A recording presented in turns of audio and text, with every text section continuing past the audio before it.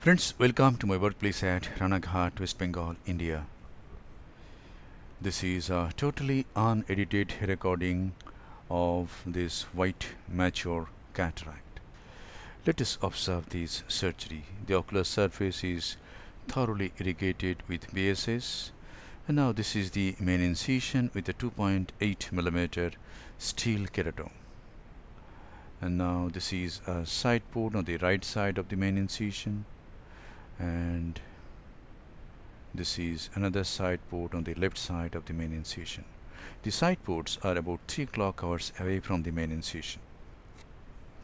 And now an air bubble is injected, and beneath this air bubble, trypan blue 0.06% dye is applied over the anterior capsule of this white mature cataract.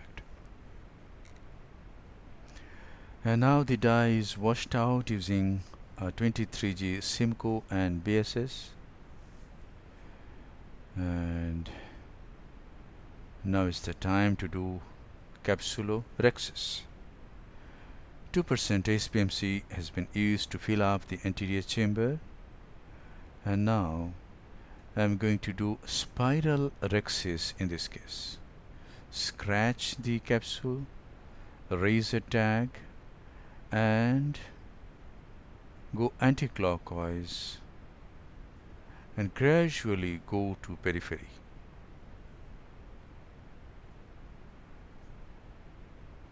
There is a chance of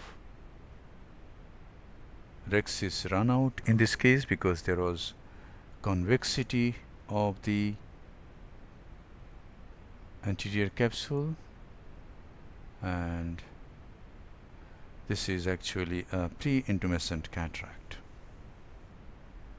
And now very little bit of hydrodissection was done in this case because the lens is almost free. We just had to mobilize the nucleus.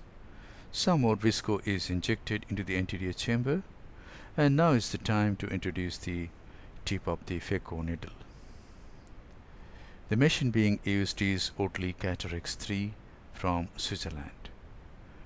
Some superficial cortical lens matter is removed, and in this case I divided the nucleus with the bevel-down, with the bevel of the phaco needle facing the vitreous cavity. But there is no risk of holding the posterior capsule because there is always some portion of the nucleus between the tip of the phaco needle and the posterior capsule. So the nucleus has been divided into 4 pieces, and now I turn the handpiece, make the bevel up towards the cornea, and then start emulsifying the pieces. From the very beginning, the vacuum is 450 mm of mercury, flow rate is 45 ml per minute, and ultrasonic energy used is 70%. We are almost through. This is the last nuclear fragment. At this time we can decrease the parameter if the chamber is not very stable.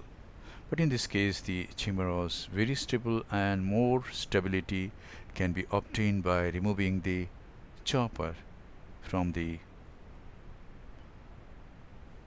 anterior chamber, because the leakage from the side ports stop and the anterior chamber becomes more stable. And now some cortical matter is there. I'm going to use this instrument. This is a 23 gauge Simcoe for removal of the cortex. The cortex from 1 o'clock to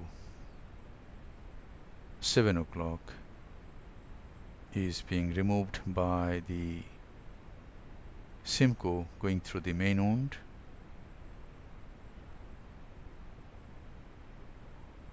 And now I go through the right side port and remove the cortex from the right side, that is from 7 o'clock to 1 o'clock.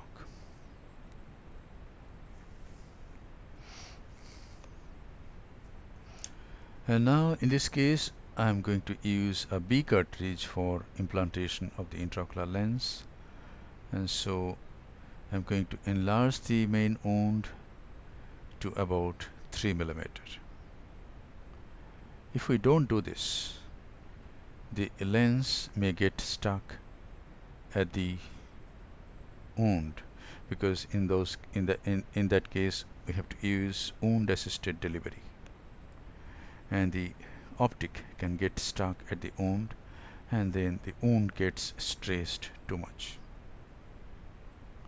And if we use a C cartridge, we don't need to enlarge the main wound, but in that case the optic of the intraocular lens gets compressed too much.